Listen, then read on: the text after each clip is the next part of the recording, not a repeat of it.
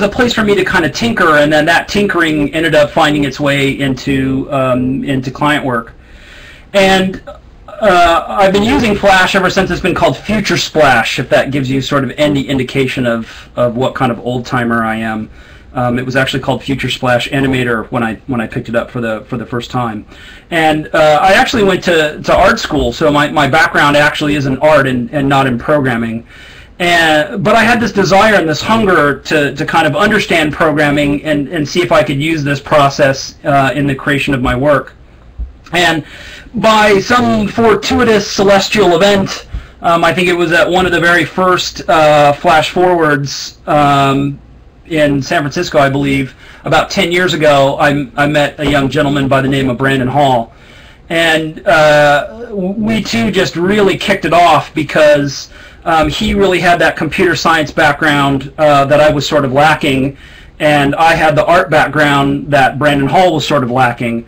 So about 10 years ago, we started a friendship, and over the course of those 10 years, we've been collaborating on projects together to very different degrees. Sometimes he hires me to work on a project at his studio, and sometimes I hire him to work on projects in my studio, and then sometimes we just come up with crazy ideas and work them out together.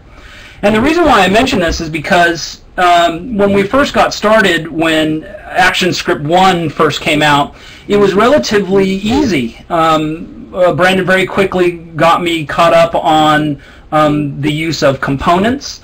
And components were really great for a guy like me who comes from an art and design background, because I could create these ideas, package up these ideas, and store them as components, and I could reuse them over and over and over again.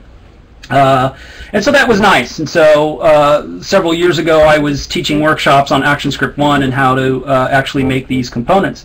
But most of the people that I was working with were 80% artists and designers, working with them to actually bring a programmatic process into the work that they were creating.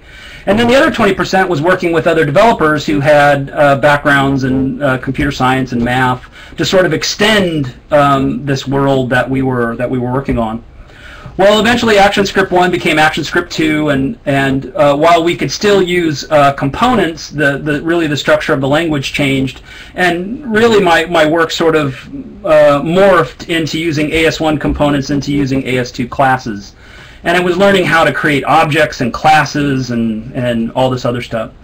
And so basically I had this arsenal of weaponry that I could sort of draw upon to create work. A client would come in, and I knew that I would have this resources of tools and behaviors that I could use to aid me in the creation of work. Well, now we're up to ActionScript 3. And as you know, ActionScript 3 is a whole other monster. I've often said to people that working in ActionScript 2 and ActionScript 1, it was like spending 10 years learning how to speak Spanish, and then when ActionScript 3 came out, all of a sudden everyone was speaking Italian. There's a lot of similarities in the language, but fundamentally it's a completely different language.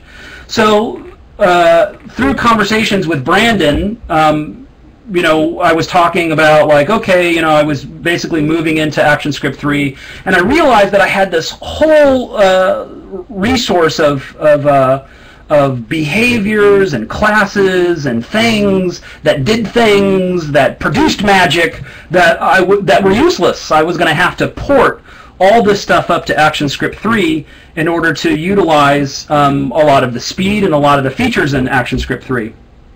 So this discussion started, and eventually me and Brandon had some free time. Amazing that we had free time, but we had some free time, and we really started to think about, well, what would I do with all this stuff? Would I do just straight ports into ActionScript 3, or would we work on something that was kind of bigger than the two of us?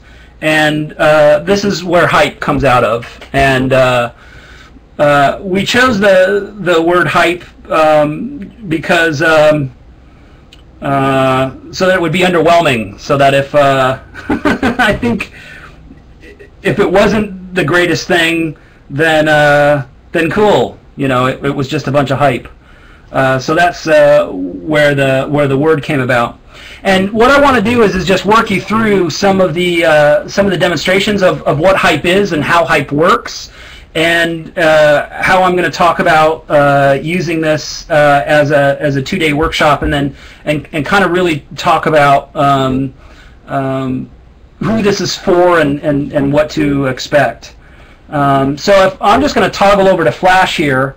And I've opened up one of the behavior files here. This happens to be a behavior that just wants to vibrate things, but it wants to know how to vibrate those things, and you'll see how we actually talk to the vibration in some of our FLA files. So the idea is that imagine that you built this framework that acted as a manager, and you just told that manager certain things that you wanted to do, and hype would do all the heavy lifting.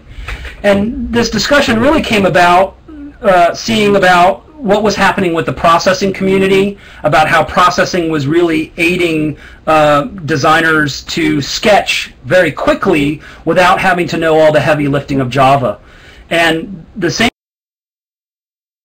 thing is sort of happening with another thing called Open Frameworks, which is that same kind of thing where it's very sweet and simple calls, and Open Framework does all the heavy lifting in C++.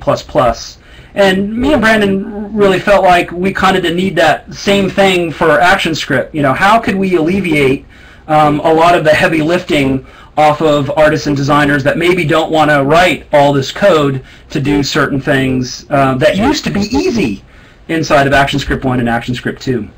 So what we've done is we've built this framework, and this framework is called Hype. And what the framework does is essentially allows artists and designers to make very minimal calls, and Hype does all the heavy lifting like a manager. What's also nice about this is that Hype is also an open framework in the sense that any sort of class or behavior can be written for it. So this allows us to tap into other developers in the community who could potentially write more behaviors for Hype and other sort of algorithms for Hype. So here's one that I wrote, and I thought I would just walk through it. It's only 36 lines of code, and essentially what this class does, it says, I want to vibrate things. But you need to tell me some things. I'd like you to tell me what the springing is of this object, what the damping is of this object, what the minimum variable should be, what the maximum variable should be, and then we have this other variable called useDelta, which in the workshop I'll talk a little bit about what that does. And so the major job of this 36-line behavior is to vibrate something using calculus. So really it's just this one line down here that calculates this behavior's animation. And basically it's a line of calculus that's affecting the speed of an object based on spring and damping. So this is good because we have this whole community of artists and designers that maybe don't have this knowledge of math, wouldn't know how maybe to write a line of calculus. So Hype allows us to sort of define these behaviors and allows an artist to not have to know what's happening underneath the hood, to utilize some of this math to create interesting animation. So the framework will be open. Anybody can download it. Anybody can add on to it. Anybody can write their own behaviors. And if an artist or designer really wanted to look under the hood, they could open up these class files and start to break down what's actually happening. So that's what a behavior file would look like. And so the question would be, again, who, on October 1st and 2nd, who would this workshop be for? It would be for artists and designers who want to bring a little bit of programming into their animation and sort of holding their hand through that process. But it's also for developers who could help us write behaviors and classes to extend what Hype is capable of doing.